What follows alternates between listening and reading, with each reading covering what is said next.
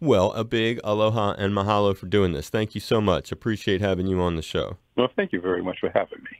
And this is an exciting one for Jerry fans. And obviously, anybody who appreciates his music would know your place in the band for so long that you worked with him and then keeping this music alive. So, as we start, tell us who is going to be in the band joining you. Well, I'm going to myself, and then I have John Candlesack on guitar, who recently joined us full time. Pete Lavazzoli on drums, and John Paul McLean on bass. Lady T on vocals, and Darlene Coleman on vocals. That makes up the band. And were any of these musicians ever in Jerry's band? No, I was the only one. Wow, what a distinction for you after all these years. And I got to confess, man, I saw a bunch of those shows back in the day, so I'm not exactly foreign to it. And even one time I had you on I was at another radio station here in Honolulu. You did a little interview thing with us. It worked out really good back in, I forget what they were promoting back in the day, the Pure Jerry or some sort of record that you were on. Oh, yeah. And we had a whole lot of fun. So when you think about the band and this tour you're doing through Hawaii and the material folks may hear over the course of those 4 shows that you're going to do, and in general what you guys played together, if you can sort of describe the eras of Jerry's work that it covers and how it's put together. Well, I'm not for sure of the era of the timeline, but I am quite aware of one of the CDs that they just released last year that was from a Hawaii show. And I think for sure we're going to be covering that CD as many more songs that was on that. But we cover every last one of songs that we did with Jerry. So, I mean, I have a song list of 124 songs. Wow. And then we do a few Grateful Dead songs, just a little spice of life for those Grateful Dead fans that love that material. We may do 2 or 3 a night just as a bonus track, you know. Oh, wow. You're saying you throw in 2 or 3 Dead tunes per night just as for bonuses? Absolutely. Wow. People will dig that. And that is kind of like a little surprise, too. Oh, yeah, because we're not known for doing that. So, of course, we try and get some of the favorites and do our best to do a very good version of it. Yeah, I remember he used to often close the set down with Deal, as I recall, thinking about those shows, and not a ton of other Dead tunes. It was nice. He had a real different R&B kind of sound. Right. And that's the takeoff. That's what we're doing, is that gospel R&B sound. And you mentioned the release of the show. You guys played here, was it 90? What was the year? 91? What was the year that you played in Hawaii? Well, I have to look at that record. I don't want to start lying on radio. I'm not good with years, but I know they just released 4 or 5 months ago. Okay. Was it Hilo? That sounds like the right date. Right. I mean, the right city, rather. Right. And they released a double live record. Of course, we're coming over there doing a lot of that material. And you had played in Honolulu, too, during that run? Yes, we did. Like 2 shows, basically, as I recall. We did 4 shows or 3 shows while we were over there. 2 was Honolulu. I remember that. How cool. Yeah. And so they just released the record, and I hear it. I have it, and it is really good. So we're looking forward to come over there and re-perform some of that material, you know. And your musical journey, and we'll get back to talking about Jerry in a moment, but one of the reasons, obviously, that Jerry wanted you in the band was your immense talent and what you bring to the table, and that began long, long before crossing paths with him. And I was doing as much research as I could looking into your background and relating to the beginning of your musical journey. It looks like it connects to your father and church, from what I understand. It led to this incredible talent that so many people appreciate on the keyboards. Tell us the story. Well, my father took 2 positions in the church that we grew up in. He was the church clerk, and he did all the bulletins and all that stuff. But he also was the choir director, and he could play piano. Sometimes he played piano, but other musicians played, and he directed choir. And so there was a piano in my house that we grew up in. And of course, just having something in the house, you just sit down and you just, it's there and you just mess with it. And that's kind of what I did. I mean, I couldn't play nothing. And, I remember when I figured out the chords to one of my first songs. I don't remember the song, but I remember I figured out the chords. And I just played those chords all night long, just playing them chords. I figured this out. And my parents used to tell me, it was a joke, but not a joke. They used to say, okay, it's time to get a piano rest now. I was giving the piano rest, but that was a way of getting me off because I'm playing the same chord, But, yes, having a piano in the house and my father being a musician and the choir director of the church, then soon just hit me one day. I'm listening to the music. I'm listening to the musicians and say, wow, that's really, it just hit me all at one time. And so I, started trying to mess around with the piano when I come home from school, and they were at work. And, then I'm, trying to play things that I'm hearing on the radio and stuff like that too. Till I kind of got where I can make sense of it all, and realize that, well, if I stay with this, I can probably play a little bit, and that's where it all was born and where it all came from. The desire and the interest was, hit me in church one day. When did the Hammond B3 enter your life? Did they have one, I'm guessing, in the church? Well, it was not a Hammond in the church, but it was an organ, and I first noticed the piano. Even though there was an organ going, I noticed the piano first, and then I think there was a visiting church that came over once, and there was a guy. I never forget that, and he played the organ, even though it was not a Hammond. It's like, wow. I heard the organ that particular day, and of course I didn't have one, so it was a lot harder to try and learn to play organ, just kind of jumping on it when you go to church before church starts, right, or hanging around after church, because I certainly was good enough to play doing church. I was not there. And I tried a few times, and they literally asked me off. How embarrassing. But I was too young to know how embarrassing it was, But, and then, my father did see that I had an interest in really wanting to play. And so I remember I got a little small organ. It wasn't the Hammond B3, but it was a smaller type Hammond. And I had that for a while and started learning how to play. And then, finally he saw that really was something beginning to be born there. And then he kind of co-signed. He didn't buy it for me, but he co-signed for me to get a Hammond B3. Your dad you're talking about? Yes, and of course I paid for it. And, I was playing at that point. I was playing in 2 or 3 churches that making, kind of enough money that I can make the note on the organ, And that's when it was really all over there. I knew that that's what I wanted to do. That's just where I was. When did the Leslie arrive? Did it come with the organ, or? Yes, when I bought the Hammond B3, at that point, I bought a Leslie with it. And even though a lot of folks don't know, the Leslie was never designed to be with the Hammond B3. That was not their intentions of that Leslie. It was another speaker that no one liked. That was made to work with the Hammond, and somehow that Leslie and Hammond got together, and everybody knew it was magic, and it was like you just couldn't have a Hammond without a Leslie. So, of course, when I learned to play, that was, when you bought a Hammond, there was a Leslie right there that could be bought too.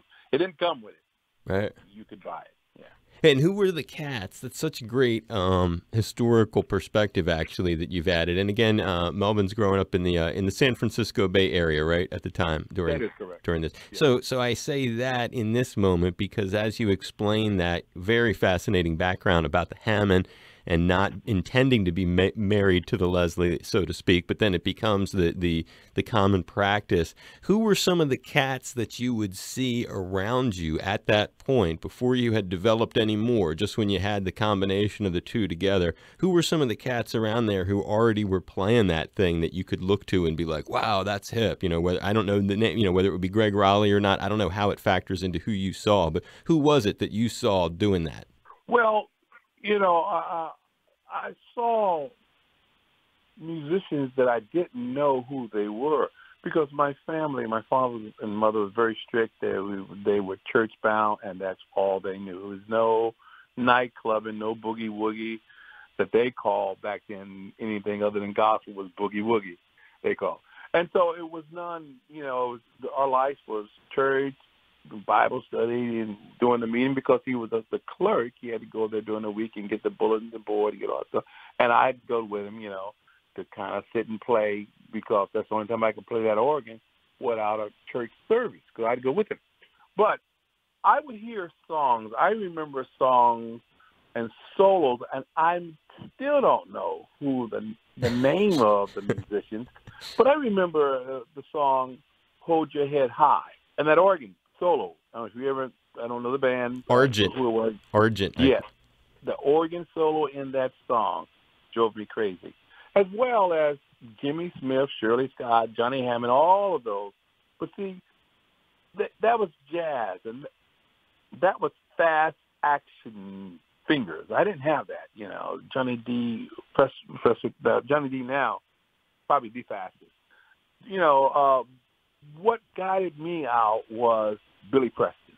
He has that church rock and roll soul gospel sound. And so I used to see him on American Bandstand, Shindig, Don Kirshner Rock Concerts, if you know of any of those. All of them. Oh, okay. Well, and so every now and then, here's this cat, Billy Preston, that came out to church, and that was my guiding light out, because I could play that stuff. I had to learn it. But my sweet Lord, that was gospel, Right. And so I was able to listen to things he did with the Beatles and Ray Charles and Aretha and stuff, and it was just really churchy organ.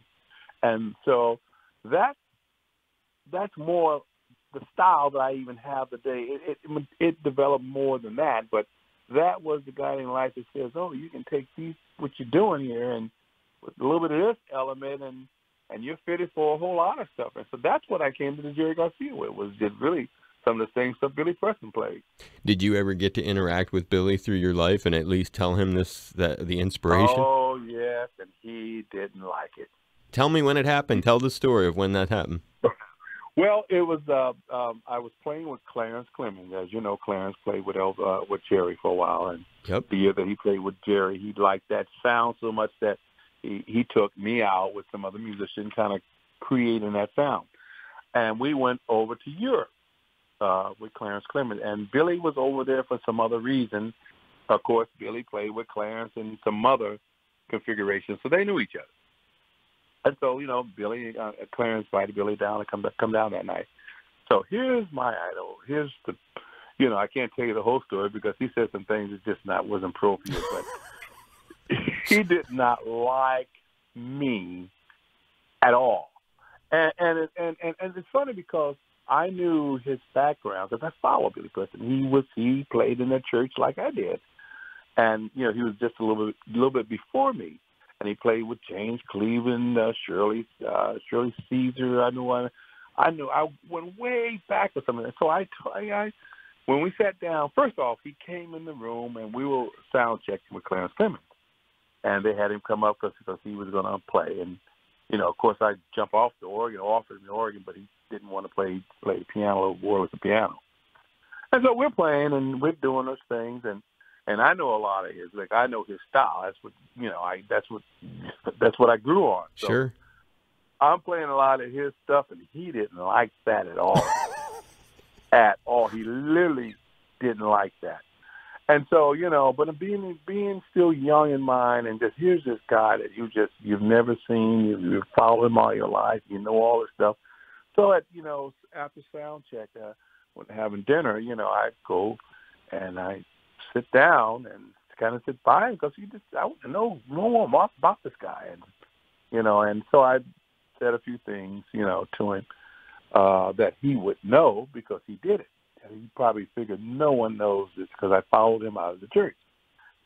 And when I said a few things, I said, man, I thank you for just the music lessons.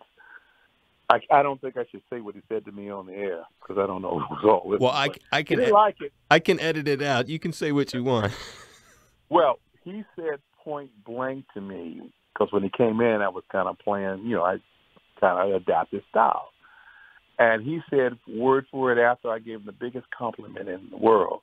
He said, "I thought that shit sounded familiar." That's what he said to me.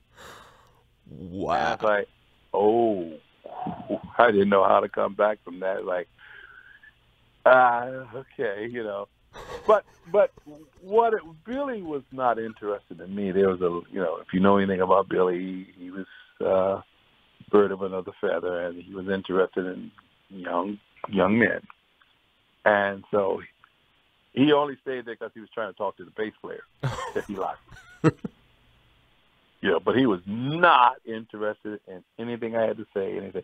And so later on that night, the show started, and Billy was on to do Get Back. Jeremiah was a bull for what that song, Get Back where he wants to go. And so I played the organ because he didn't want to play the organ; he played the piano. And so we got in a battle. It didn't mean to be that way, but I was a little insulted that what he said to me. So. We got it. Guitar players, they play off each other. They play a lick and the other one play a lick, another play a lick. We started doing that on the keyboard. And because I knew his style, I did it quite well. And because I kept up with him, the idol, I got the biggest, like he did this and I did his lick. And then he did something, I did his lick. And so it's like the response was kind of going with me, and did he not like that to the point after so much of that, he jumped up and started dancing, which I can't do any of that. And, he started doing that stuff he does on that song. But, and he just literally stayed away from me the rest of that night. He just, if I walked the room, he walked out of the room. Yeah. But then I learned later on, because I learned later on more Billy has a very jealous streak, and he likes a lot of praise and a lot of stuff, and that's just who he is, Wow. I mean, that's the most incredible hero encounter I may have ever heard, and just... Well, there's one more, that was Billy. Merle Saunders, I have to say this, just so you know, Merle Saunders is a good friend of mine, and Merle Saunders, he knew Jimmy Smith, and in the L.A., before he passed, whatever, they had a Jimmy Smith Day in L.A., and Merle was down there. So Merle called me out of the blue. Wasn't expecting the phone call. Hey, I want you to talk to somebody. I didn't know who, and they put me on the phone and didn't tell me who it was. Say, hey, this is Jimmy. Jimmy who? Jimmy Smith. Oh, and then again, oh my God, man, you are the best. You're the greatest. And Jimmy said, tell me something I don't know. Oh. Just like that. And I said, okay, is Merle still there? I didn't know. I don't know where that comes from. I'm none of that. Just like that. He said, tell me something I don't know. And I was through the conversation. And that was the end of that. That was the end of that. He's like, wow. Still under the guy. Guy was bad in his time, and he did some stuff. He was a liaison for a lot of people and stuff he did. But, those attitudes. What about the young kids that look up to you? And I try hard to be none of that. Because I just think that's so wrong. It's really harsh to hear, too. And a lot of this, just backing up a moment, is kind of par for the course with this business. Another San Francisco cat who is in that world would be Bill Graham. And like when I was young, this is just an aside to show you how I understand how this goes. I remember reading that Bill Graham book, and when you get to the chapter about his dealings with Led Zeppelin and everything that happened in 1977 with the attack on one of his employees and stuff, it's similar to what you're saying. It's almost like when you get through reading that, you can almost, it's hard to get back to that music once you've kind of seen what the inside of it is like. So when you say those two stories, as shocking as they are, it's not a total surprise, but they are. But also what you said too about you're a young guy, and you obviously weren't doing it because you were trying to rip anything off of them. Like you said, you were inspired by them. You love them. That's Right. a way you were showing how much you love them, and those are just incredible. I mean, you can't add to that. You'll leave people thinking for a long time on both of those things. And when I was looking at some of your other encounters, which I am going to hope people were treating you better in some of these other situations, Melvin. I'm certainly hoping. You worked in this group, and I know you did. I know you had a lot of good encounters. But one thing that was cool to read about, Gideon and Power, I guess it was called, had Mickey Thomas of Elvin Bishop, Jefferson Starship. He would eventually be in those bands, but beforehand he was in this. And this is an early project for you. And ironically, the manager of that has some strong connections. That was Wally Amos of famous Amos Cookies, who was a Hawaii resident. Yes. Well, the cookie came a whole lot later. I just, as a manager, I guess he failed. We went off in Hawaii and made a cookie, and then he's like, whoa. That was one of your first pro gigs, though, huh? Oh yes, that was the first time an airline ticket was bought for me to fly to do a concert, and it was Arizona. I don't remember the order where it was, but I knew it was Arizona. They bought my ticket. I flew and I played with Gideon and Power one show and came back the next day. That was just like, when you work hard trying to be a musician, you dream about it, and you're in these little garage house bands getting out of school, and you guys rehearse forever and you never do a gig, and then the first thing happened, and that was the first thing that happened for me on the professional side that I literally got paid for outside of playing in churches, but those were not professional scenes. They were just like, playing in church, because I grew up in the church. Sure. But that was the first thing outside of the church that I did that I got paid for, and they really liked what I did, And that led to you working with Elvin Bishop, I guess. Yeah, that went for Gideon. It's a long story. The Gideon was roommates with Elvin before he had the hit "Fool Around" and "Fell in Love" and "Stealing Watermelon," so I think was first kind of hit. Then "Fool Around," and they were roommates. And so I'm playing with Gideon and Power, and connections to connections to connections to connections. Yep. All that was all through connection, knowing someone that heard someone, and knowing someone that heard someone, and it just went from there. From Maria Mordauer, same thing, a connection that came down to a Broadway play that I did was John Hendricks' Evolution of the Blues, and Maria Mordauer boyfriend with John Kahn, the bass player in Jerry Garcia Band. Right. And it's all connections. It's amazing how that works, and it's really a testament to it's a kind of a lesson that it's really important, even for people like maybe who it's hard to network and push yourself to do that. You're kind of like the lesson in the school book as to the value. Like if you do it, then this is what can happen if you can talk to people and let those connections kind of come. Oh yeah. You just never shut down any doors. Anytime someone says, "Hey man, you guys would be interested in playing another band and maybe doing a few," oh yeah, call me when and you just open up all those doors, because one day you get those phone calls, and it could, I totally forgot about some of the things that I said. Oh yeah, give me a call, and one day I got a phone call like, oh, I don't remember much of, but okay, and the story just went on from there. I was not a kind of guy that hung out at clubs and hung out at gigs and meeting musicians and talking my way into that stuff.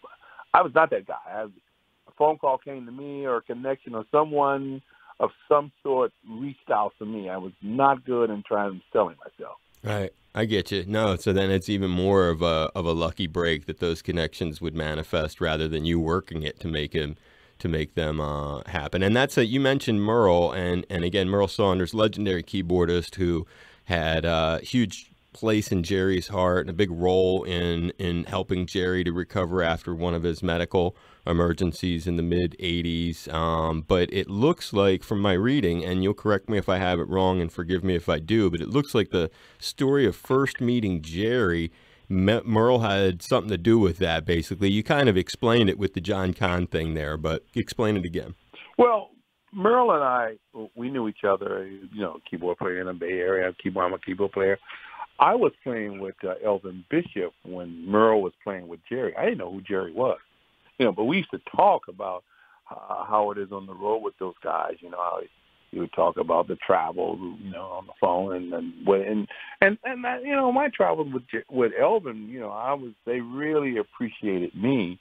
At this level of my life, I'm now starting to play pretty decent, and what I came to the band with is kind of the R&B, soul, rock, gospel, feel into that rock. It gave it a sweetness, that church soulful feel. And again, it was what I learned from, again, Billy Preston. So, I played with Elvin Bishop for a good 6 years, and Merle and I would talk, and, we actually wind up forming a production company called MS Production, because Merle Simons and Melvin Seals. Yeah, that's cool. So we had a production called MS, and we would, I had a recording studio, we'd produce group, and we'd work on different people's albums together. But, ironically, would tell me about Jerry, and, I didn't know who he was. I don't remember his name. And when I got with him, they wouldn't let me hear any of Merle's tracks. But how I got with him, ironically, is I was playing with Elvin Bishop somewhere in San Diego. I remember that very well. And Jerry Garcia Band was the headliner. I never saw Jerry, never came out the dressing room when we were playing. But when I got with him, I remember he told me he had heard me play before. And I was like, really? Let's do it. And he told me when and where. And he asked John and them, who was that? I don't think Merle was with him at that time, because Merle would have came out and talked to me. I might have Mickey Hopkins or one of the other guys. But he asked who was on the organ at that time. And when I got with him, he reminded me of that. Well, I never saw him. He never came out the dressing room, but he was paying attention. Such an honor to hear that. Wow. Yeah, man, totally. I mean, that it would make that kind of impression. And, what's kind of weird, though, not weird, but synergy, when you think about, and again, for people who don't know the Jerry Garcia Band, very R&B flavored, very different than the Grateful Dead in a lot of ways. He would make it kind of psychedelic. He would jam it out, but there were just tons of covers, How Sweet It Is, and then other covers, too, like Jimmy Cliff, Harder They Come. I mean, and Jerry would weave it together in this thing that had a very R&B kind of flavor and very soul flavor. So when you talk about him liking what you did, once you know the Jerry Garcia Band sound, it kind of, I guess, makes total sense, because, obviously for Jerry to have a band that sounded like that, he was doing it because he wanted it to sound that way. And so when he heard a guy you, it was just, you obviously would just fit that perfectly. It would be like he would say, oh my God, this guy is like me. He plays the kind of music I like, and he'd be a good fit for me, kind of thing. So it completely makes sense the way, now that I know a lot more about your background and getting to know this cat who you would end up doing 15 years of touring with him, correct? It was really just under 18. Under 18. Okay, so quite a long run of dates. So basically a long chunk of time. So when you first get into the band, and he's reached out to you, like, so when did he make the call and say, hey, I want you to join the band itself? Well, it was John Conn, and that's back to that opportunity. John Conn being Maria Mordauer, boyfriend at the time, and when I was playing with her, and sometimes her bass player couldn't make John sat in. So I met John, and he did gigs with us periodically, and he was paying attention, and he one day, after a number of gigs, he said, "Hey man, would you be interested in maybe doing some gigs with another band?" Never told me who it was, never anything about it. Just again, yeah, man, I'd love to. Just give me a call, and one day I got that call, and he says, "Hey, we want to try and get together." It was a Friday, it was a Thursday evening, and just kind of maybe doing some rehearsal and see if we can put some gigs together. and gave me an address and where to be, and that was the launching of the Jerry Garcia Band with me, even though I had no clue of who it was, anything about the music, nothing. And I said something earlier that I didn't finish.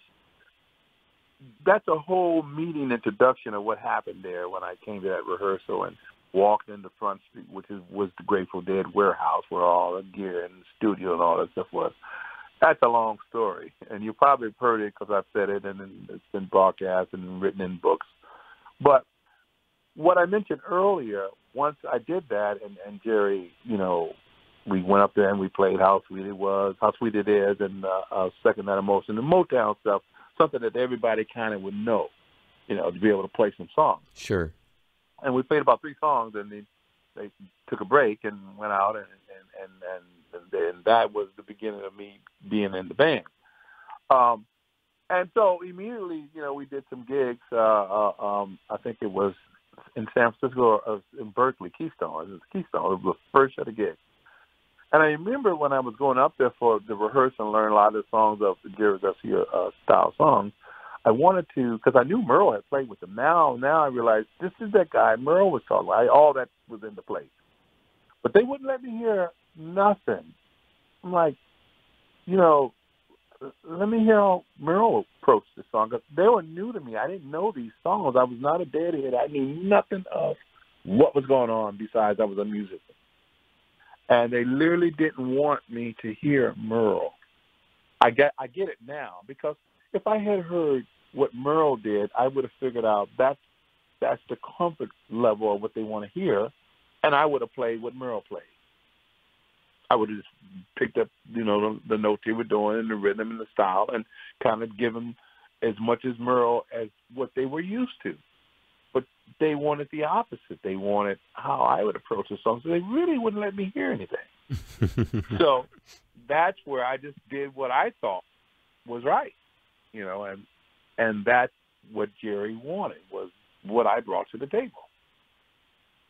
It's incredible that the way that they would do that sort of thing, and I get it, because had you done that, you would have just tried to mimic Merle, because that's what they wanted. So you would just give them what they wanted, and it was neat that they allowed you to shine in that way. And and then in terms of the set, like when we were talking about how you interpret doing this, with the band yourself that you've got, and you had like 120 something songs that you guys have, because you're kind of doing it after the fact. You're looking back at all this work. You can put it all together. When you get back to that beginning period, when you first got into the band, like past the first encounter, when you actually are like, okay, now I'm going to be in the band. When it came to rehearsing, how did Jerry tell you, like, okay, these are going to be all the tunes? Like, how and when did he show you what the repertoire was about to be at that very first part of the touring?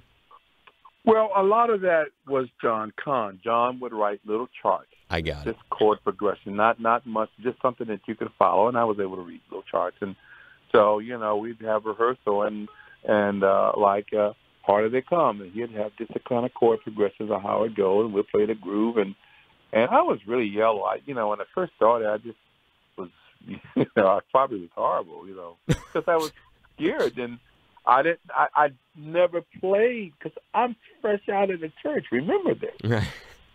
I've done a few things, but still, I'm a church boy, and I produced gospel at the gospel record company. I was still a lot of that was there. So, I didn't know how to approach some of these songs. I just, kind of was back then a lot more greener than I am now. I just kind of played the chords and stayed out of Jerry's way as much as possible, and that's why I wanted to hear Merle, because I didn't know what to play.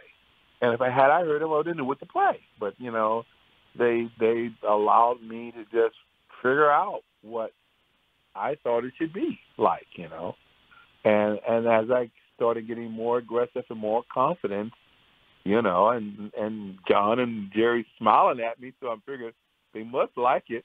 You're doing something right. I'm doing something right, because I don't know. And, and so that's how it went. I just got aggressive in what I thought how I thought it should be. I never had another keyboard player to bounce off of. Oh, that's how it goes.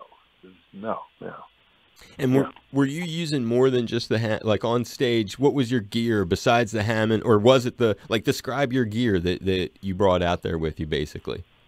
Well, it was definitely the Hammond, and there was various different synthesizers Ah, that was all emulating the piano sound at that point. It wasn't got a it. lot of synthesizer, but it was piano sounds that I was grabbing from another keyboard. Got it. And there was 3 or 4 different ones that, and the only thing was like either Fender Rhodes or piano. It was never really synthesizer, weird sounds or things like that.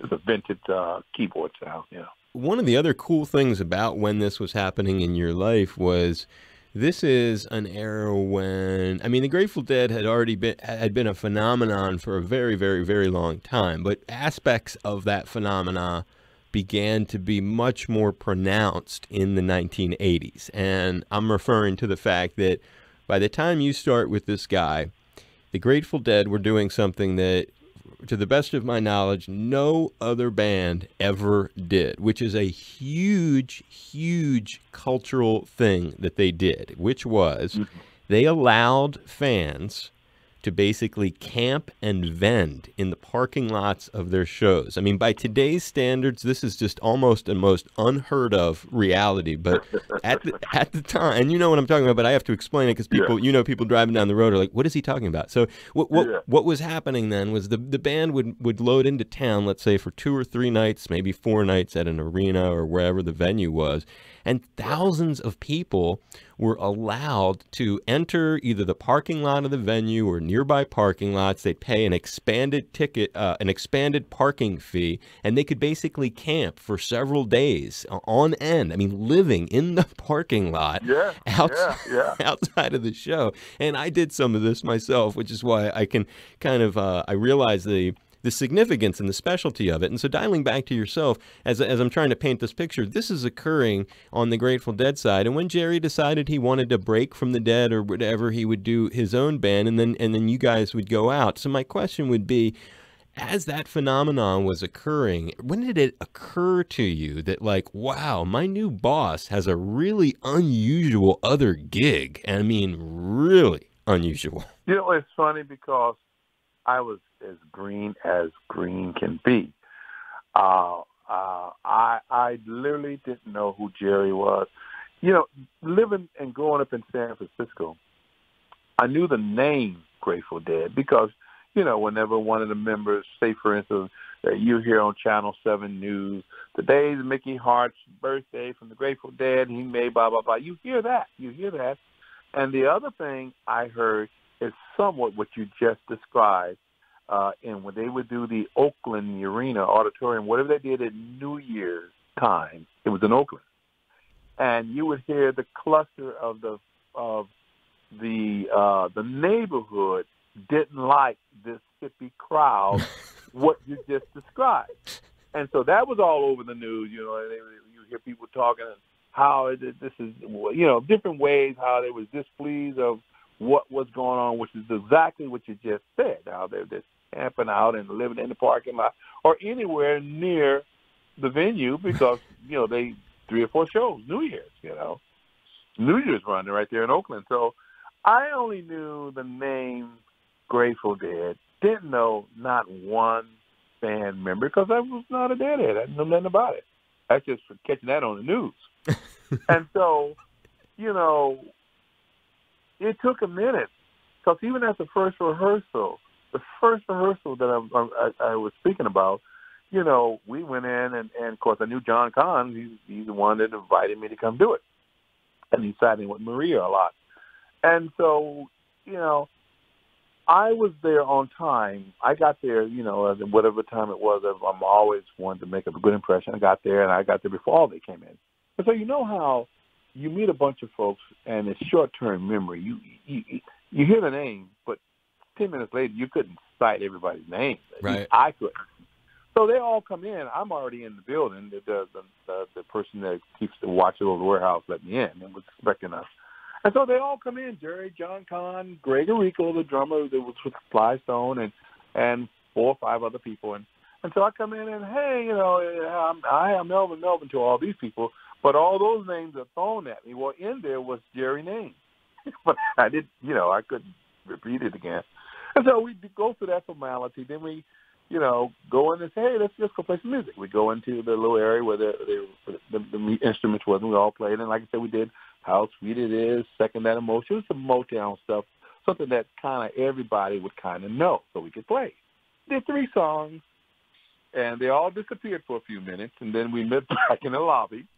And it took a while to figure what all that was about, but what it was about. I'm green now. Remember this.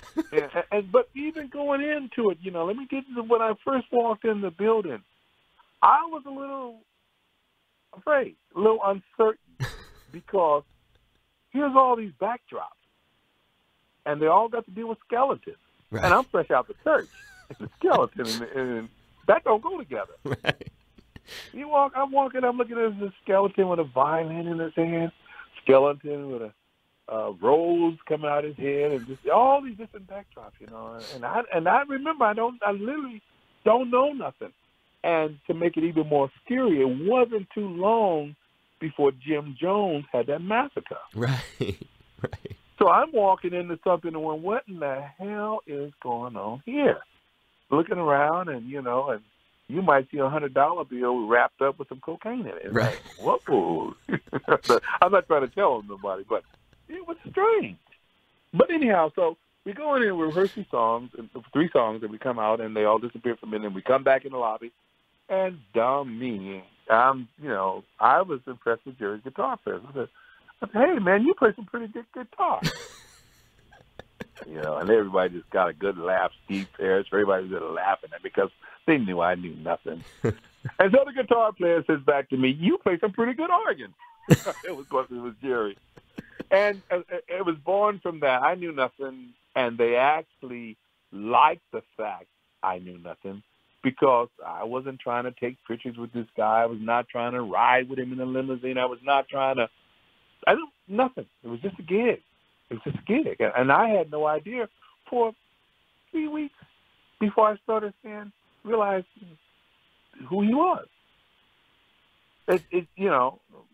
I'm looking at the crowd, and how are all these people being here? And we just rehearsed and put a band together. I didn't know it went on with, other ways. And so it, grew and grew. And as it grew, then I said, oh, this is Jerry Garcia from the Grateful Dead. Oh, my God, all the embarrassing moments. But, they were fine with all that. And so I quickly learned, to the degree of what I was involved with. But it was pretty scary there for a moment, because I didn't know. I just didn't know. They were the kindest people in the world. I knew that, but still, The imagery you're talking about, what you're pointing out, and it's a great point, is for people who were uninitiated and didn't know how gentle and soft the music was, and that it wasn't really aggressive music at all, but the imagery of all the skulls, and it looked very, very different from the outside. Yes. Without knowing, you would have thought, what on earth is their attachment to death, and stuff. Yes, and yes, that's what I'm trying to say. Yeah. I was not attached to death. I want to live.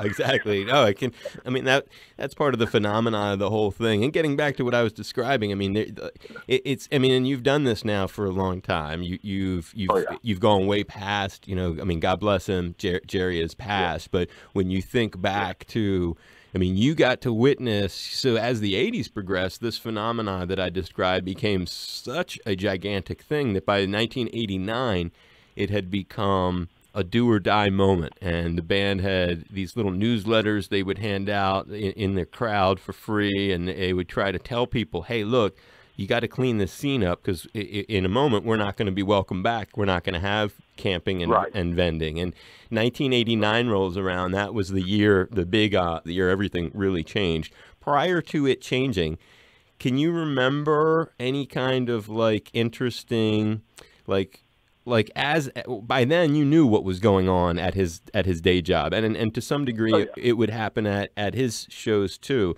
Do you ever remember talking to him about that phenomena? And just because, as you can imagine, If I had the chance to interview every single major performer of all time, unless I've been missing something in my nearly 50 years alive, there isn't another band that allowed such a phenomena to occur. So thinking of your time with him, was it ever a discussion you guys had where he confided in you just how maybe overwhelming it was, or maybe it was flattering, or just any perception he had about it?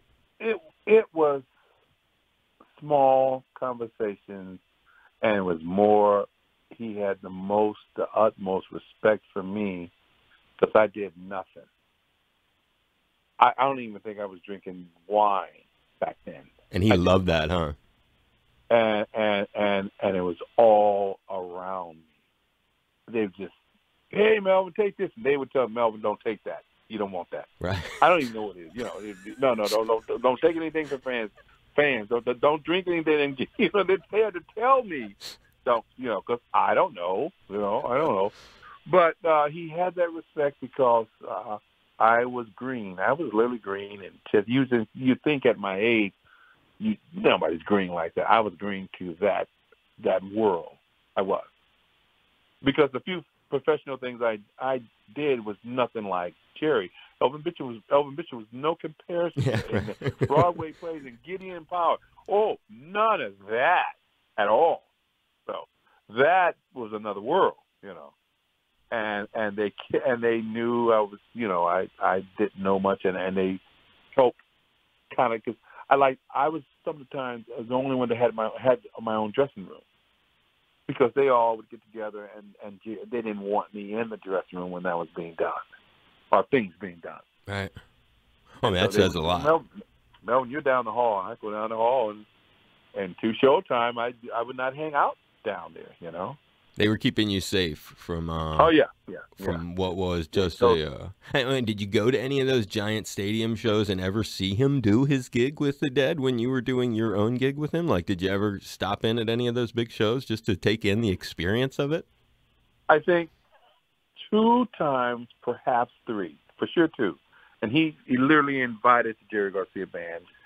One was the Oakland Arena, one of those New Year's show, and I remember very well Dr. John, I think, was on the bill. Okay. I can't quote the year, but I know Dr. John was on the bill. And he invited us down to come to the show, not sit in anything, just invited, come to the show. And so, Jerry invited us. We went. Jackie, me, Glory, we all went. A lot of times John Conn was always around places like that. And I listened, to some songs, maybe half of a set. It was just not my scene. And I left. And this was even after being with Garcia, for quite a few years. But it was just nothing, it was just like, okay. They were a lot different from us. A lot different, the psychedelics and the jams and what the rhythmic things they did, where we were more R&B-ish and totally a lot of, and it was just different. So it just, I didn't find a lot in it that kept me there. Any stadiums though, like the big outdoor ones? No. It was it was definitely the Oakland. I think it was Auditorium it was Oakland.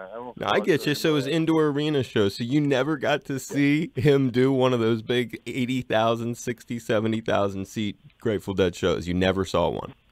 I never saw one. Amazing. I knew he did it. Yeah. We started doing a lot of those same places. NASA, Madison Square Garden, the place in L.A., I forget the name of the Forum? The Forum, yeah. We got where we would sell it out one. I know the Grateful Dead did it several nights, sell it out, but we got to the level where we were doing those same places one night and doing quite well, But that was the biggest that I, what we did.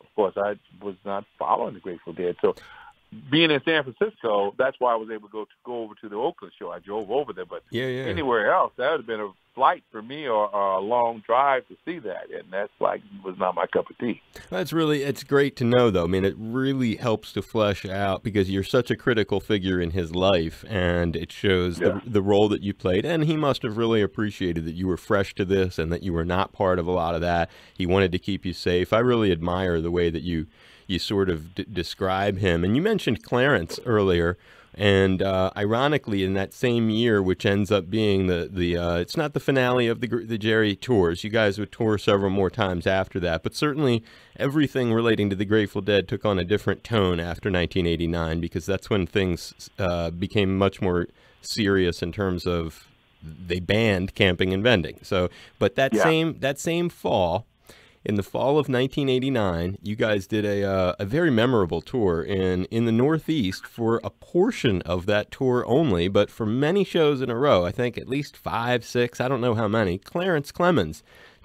and you got to remember, this is before the internet.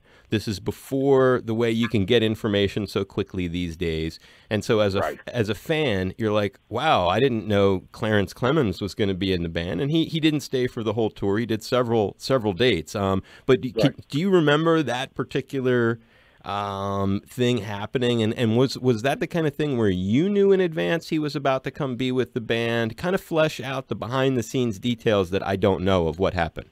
Well, yeah. Well, the first time he came and sat in, I think he just came and he sat in and played, and he took a liking to the sound a lot. And of course, Jerry and them always welcome the celebrities, people in the same profession, no matter what they play. And I remember after he sat in, and behind the scenes, I was not there when they talked about him coming out, but it was that he was going to join us for quite a few shows, and he did. He did a little run with us, and I remember. Did he go to Hawaii? I don't know if he came to Hawaii. Yeah, he came to Hawaii. Yes, yeah, he was. Yeah, because that's when Clarence talked to me about going to Europe with him. I think it was towards the end of his run, sitting with the Garcia Band, and he had his own band, but it was in between just not working, and he liked that sound that we. The Garcia Band so much that he asked me to go to Europe with him and play with him and in the things that he was doing. And that's when that incredible encounter with Billy Preston happened. And I don't mean incredible like in a good way, but just like it really was. And I had an audio tape of that. It was on a DAT tape for years. I may still have it, but I don't have a DAT tape. But I go back and I listen to that battle. I listen to what we talked about it. It was so real. And it's like I did a pretty good job. But I studied him from the very beginning, and he just he had no knowledge of me, but I had all the knowledge of him. His mother, his sister. I knew his lifestyle. I knew him from a distance. That's incredible. Yeah, but that's what happened. It was through Clarence that took me over to Europe. And that's when that happened then. So that's about after that fall '89 tour, basically. Yeah, absolutely. Wow, there's all kinds of stuff that we've learned today. And when you think back of you mentioned guests, you mentioned how Jerry would be a welcoming figure, and with so many years of having done that band, if you were to look at highlights of that privileged time that you had, and certainly for all the Grateful Dead fans, they would just be drooling to have gotten to do what you got to do, which was be part of his band and be someone he really loved and protected too, from the way you're describing it. But in the overall arc of those experiences, Melvin, when you point at the shows and think of special encounters that maybe stick out through so many different experiences, what are some that come to mind? Well, one of the other shows, and he played with us once or twice, was Bruce Hornsby. I remember, I think it was NASA. It was a large Coliseum. I think it might have been NASA or something. But he came out and he sat in on the piano, and I think he was doing some work with the Grateful Dead. I'm pretty sure he was. And he came out and sat in with us. So we were in his hometown, I believe, or he just was there. And of course, I knew who he was from his hit. That's just the way it is. Bruce Hornsby, he's a great musician.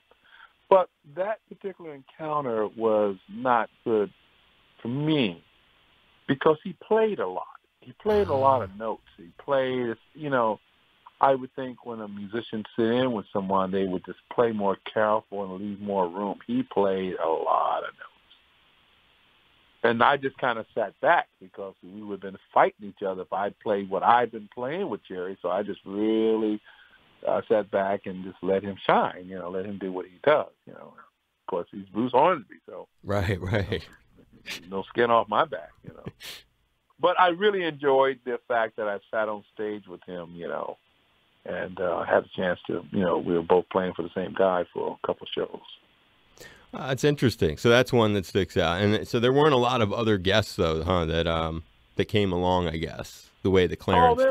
There was guests, I think, with Marsalis, and there was a bass player, and I forget which one it was.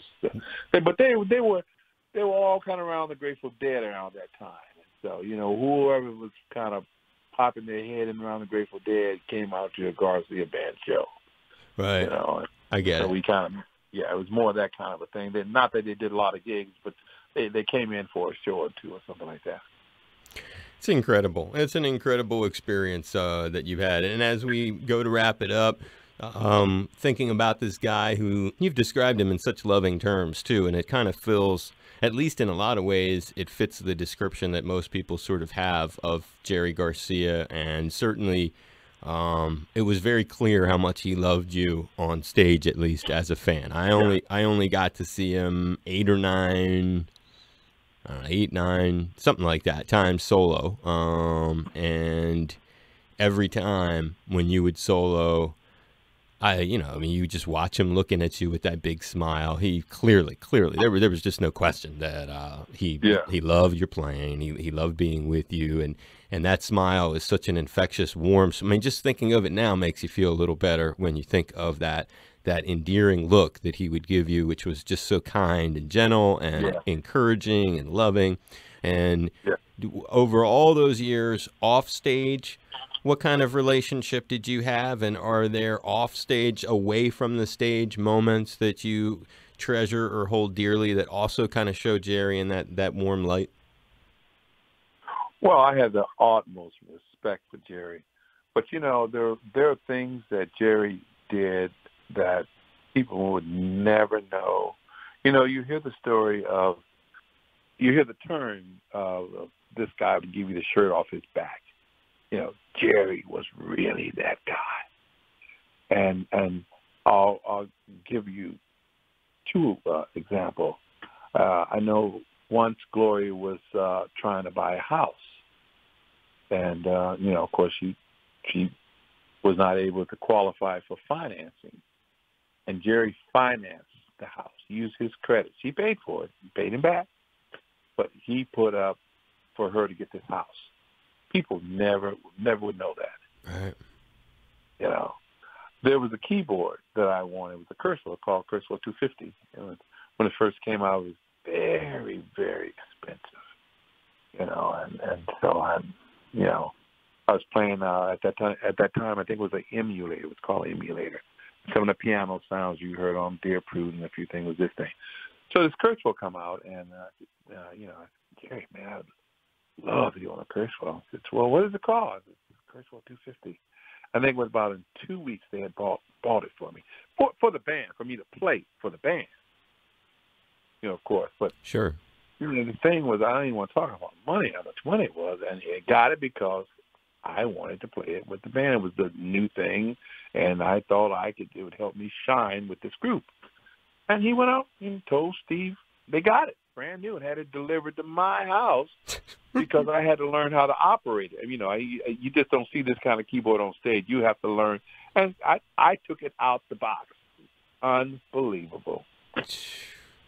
That says a lot. So, it's, things like that's never told. The Gloria thing, no one knows it. I know it. Jackie knows it, but I don't think I've ever heard it again. It just signs of how much he cared, and it sounds like from what you're saying that really your times together were limited to just doing the gigs. Like, it doesn't sound like you guys got to spend a lot of just completely unmusical time off stage, or do I have it wrong? Well, it was some, but it was more like in the lunch area. Like I said, I didn't hang out in Jerry's room. They almost always made sure I had a room. And like at the Warfield, we did a lot. I had a room all the way down at the other end. But, when we go with lunch after a sound check and lunch or dinner is there, we'd be, all if I came in the room to find out what songs we're doing tonight, he would write a little set list. But I literally didn't hang out there. But, I've been in limousine. I've been in Learjets with Jerry. I mean, I rode with him. I was with him all the time. But I was a little bit of a different cup of tea. And I just didn't want to get in his way or make him feel funny in any kind of way. So it was me. It wasn't that Melvin don't come in here. It was that I was giving them their space. I get it. And he needed it because he was at the center of the cyclone, huh? I mean, what an unusual person to be. I mean, he was just like elevated beyond the stature of a regular guy. Because when I first went to those shows, dude, I was into heavy metal and stuff, and I would go to those shows mostly because everyone was partying so hard and people were selling all kinds of interesting things, wink, wink, nod, nod, in the parking lot. And so I didn't come as like a fan of that music, and that was one of the first impressions I had without knowing anything about the dude. Was like, because if you don't know anything and you're in a parking lot of like JFK Stadium, let's say in Philly, and there's 80,000 people, and all you see is his face everywhere. Every other shirt has a different interpretation of his face. You know, you just kept seeing this guy's face everywhere you turn, and it was like, whoa, this is a little heavy. Who, if you don't know anything, it's almost like a cult, when you see the way it was. Right. Yeah, that's what I was trying to say in the beginning. Like, it hit me kind of like I didn't know what was going on. It was just like it was whoa, and I entered into this very careful. But the outcome of it is it's funny. I come from a world of church and gospel and rock and roll and soul and R&B, and from the time I got with Jerry, who turned my world around, that's all I play now, and all that I was doing when I met him. This is what I've been doing for my life with Jerry, and since his passing, this is all I'm doing. He reshaped your life, and he seized on my life. It's like, I know more about the songs and how they should be approached than I did with Jerry, because when I played with Jerry, it was all about Jerry. It didn't matter. I didn't, he's over there singing. I don't know the word of the song. I can't hear what he's saying. It didn't matter. It's just learn. But when he passed, I had to learn these words to make sure the people I brought in is singing it right. I had to know now. Like, well, what was he saying? What's the story of this song? Right. Ain't Go Up in Blue. All those words. I had to learn the story. So then the people that I brought in to be part of this band, make sure they're doing it right. So I know more about it now than I ever knew. And it totally makes sense. Totally makes sense. I mean, you think it's been a longer time since he's passed than when he was alive. I mean, it's like you've eclipsed the time that you spent working with him when he was alive. You have kept the tradition and the music alive for a longer period of time now. Yes, I have. You're right about that. And again, like I said, this is all I play. And people that hire me and want me to sit in or do a little run is all the same. It's either Grateful Dead or Jerry Garcia. That's what I'm doing. So, I'm trying my best to put a little record together because I do write songs. But, I want some folks to know before I leave this earth. So, well, this is some things that I wrote, but for the most part, this is all I've been doing. It's a beautiful thing. You're bringing it back to Hawaii. I know a lot of people are going to be really thrilled. And as you said, dates across the state, getting started, of course, here in Honolulu at the Blue Note. Hopefully, if you have any free time, maybe I can stop by and just say hi. Maybe we could record a little quick thing while you're in Honolulu, if it's not a hassle. Please do. Please feel free. Did you have fun today? Was this okay? Yes. I really do hope you had fun. It was a huge honor to get you back on the air and to be part of the show, Melvin. Thank you. I'm looking forward to seeing you guys over there and bringing a wonderful show. And I just want all the fans to come out and hear what we're doing, where we are now, especially with John Kay joining us.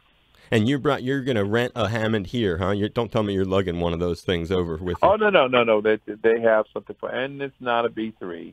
I don't know why there's no B3s over there. If it is, no one seemed to know it. Because if I played Hawaii probably a long time ago, and there was no B3. So it's not a B3, what I was told. But it is a Hammond.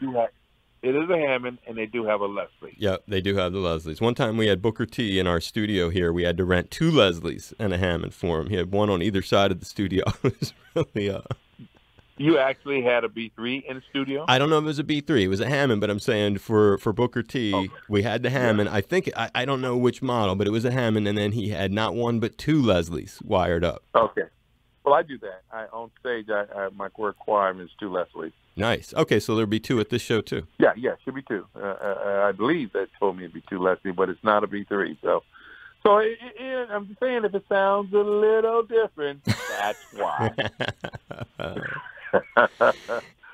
Aloha, everybody. It's Melvin Seals, and you may know me from the Jerry Garcia Band, but I am also a fan of this show, All Things Considered, and this guy, Dave Lawrence.